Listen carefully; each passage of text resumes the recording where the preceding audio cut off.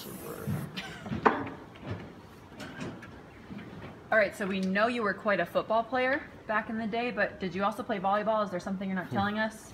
Nah, I just wanted to put my play out there, so I just wanted to find a way to get to him, and I was able to. Was that the play of the game in your eyes, or was the Nikola Jokic behind the head pass that ended in a Millsap three? Was it, you know, Mason's three-pointer? Mason's three-pointer, without a doubt, no question. Him walking back to the bench, I heard you say they got to put a hand up for him. Yeah. Is that something that teams should be putting on their scouting report? I think so. What is he, 100% on the year? The ones that matter. Runoff, 100%. You got to get a hand up. What has it felt like for you being out there from a defensive standpoint and the impact that you've been able to make for this team? You know, I'm just trying to go out there and just trying to impact the game any way I can. All five of us out there being on a string, communicating. It's just not just me, it's just all five of us. So it's been fun. I'm just happy to be back out there again. It seems like you've been hitting from three a little bit more consistently too. I know you've been in and out with your injury and all of that, but does it feel different for you? Did tonight feel different at all?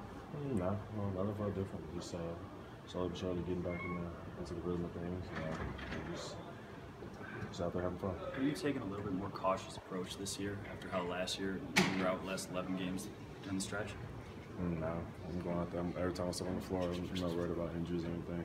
So I'll go out there and try to do whatever I can to help the team win. Coach said he thinks Paul may have taken a dip in the fountain of youth. What have you seen from him the last couple of games?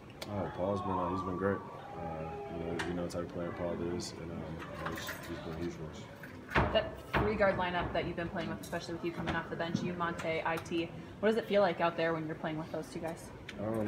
It's basketball. I mean, we're out there, we're having fun, we're moving the ball. We're playing fast, we're getting stops, and when we do that, everybody has fun. Some people have talked about how that might be a disadvantage defensively just from a height standpoint, but where do you guys have an advantage when the three of you are on the floor?